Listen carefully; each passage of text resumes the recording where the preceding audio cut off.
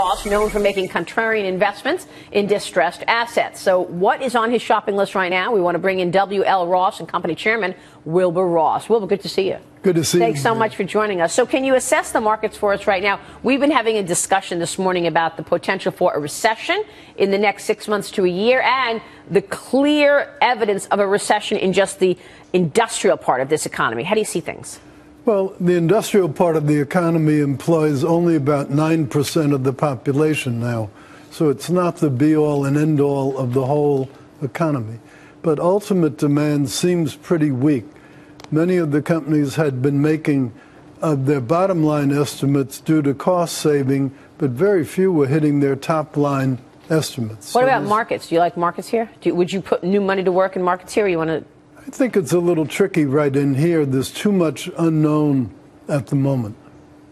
Wilbur, how do you think about the secular problems? Like if you think of the demographic issues that we have with baby boomers past their spending peaks and the next 5 years where that population growth really has carried the consumption economies around the world for a long time is moving into their post-baby boom spending years.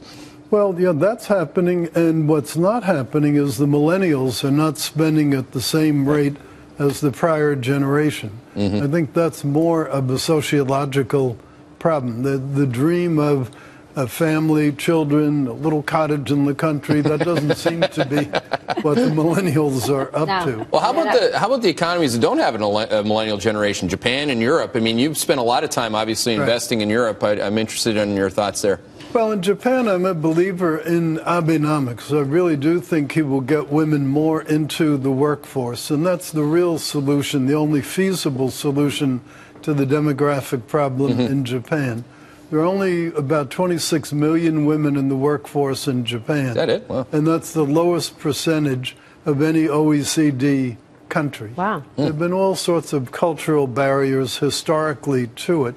He's gradually lifting those. He put a lot of women into his cabinet, building daycare centers, doing all the things that are needed to facilitate women coming into the workforce. I like that a lot. That's much more positive than what I thought you were going to say. On the European side, though, what do you see there?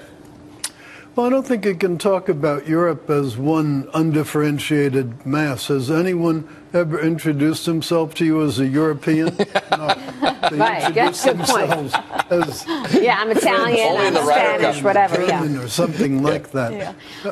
Until people introduce themselves as European, it'll continue to be a bit of a myth. Yeah, but we got to talk about Europe for a second, specifically as it relates to the Greek bank recapitalization, because, of course, this recapitalization plan that they're talking about is diluting existing shareholders. I mean, you're a major shareholder in Eurobank. Yes, we are.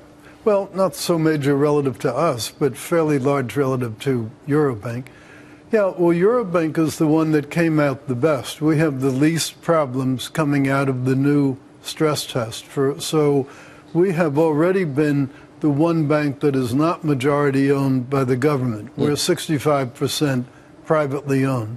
And I believe the outcome of this current offering will be to dilute the government relatively more than to dilute the outside holders, because we will be subscribing, and government can only subscribe in the event private sector doesn't take up the shares. Does it feel like things are getting better? Oh, Greece, the only problem Greece has had has been its government.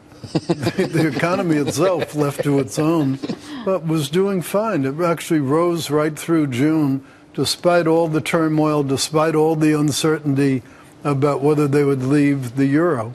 And in the period post-capital controls, it hasn't been that bad. Over half a billion dollars has already come back into the banks. And there's probably 30 billion of it sitting under mattresses or sealed into walls. That'll gradually percolate its way back into the economy. I want to go back to something you said before, and then there's kind of a lack of end user demand. And I think we see that in the industrial space. Maybe we see that in the consumer space. How do we fix that? And where does that demand ultimately come from? Well, consumers have been starting to change their habits. And I think the biggest change has been that you have about a third of the workforce age people not in the workforce. They neither have a job nor want one.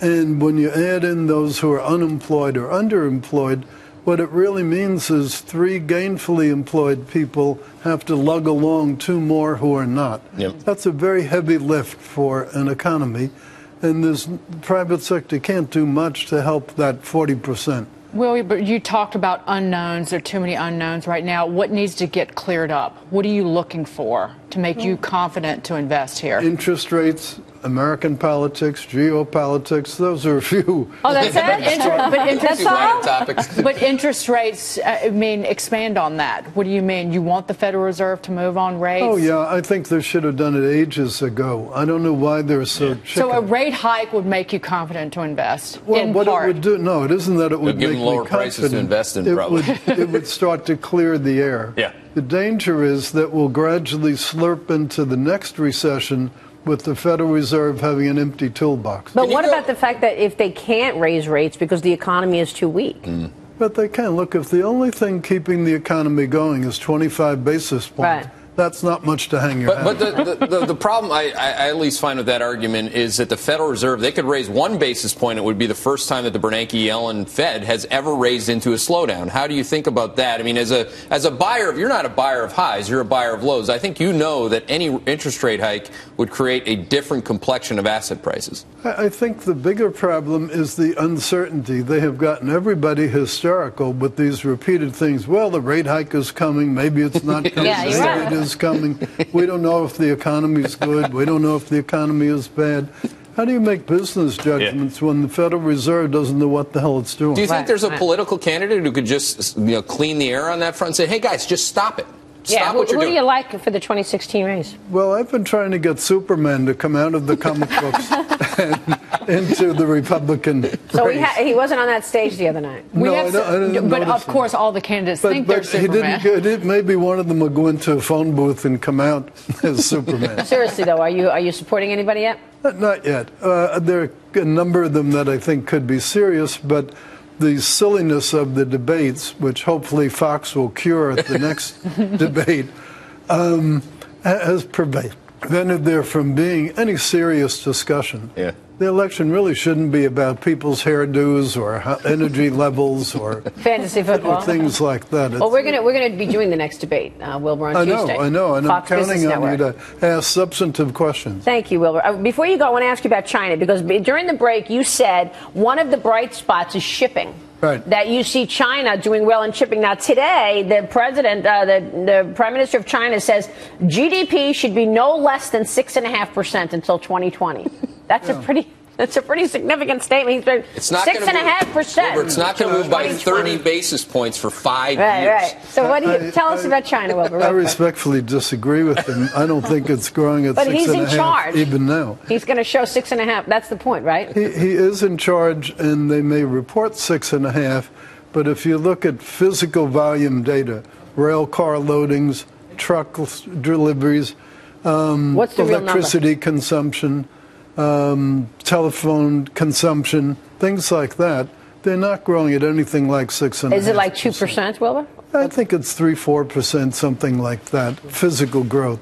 Because not only their economy's mix is changing, it's moving a bit away from investment-driven and export-driven, a little bit toward consumer.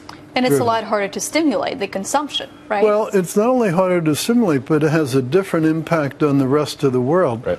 Consumption growth is not very raw material driven, whereas building factories and things very much uses steel and cement and copper and things like that. Really, really interesting. And you said shipping is doing well, despite. Well, the oil transport part, we're mostly in crude tankers and in petroleum product tankers.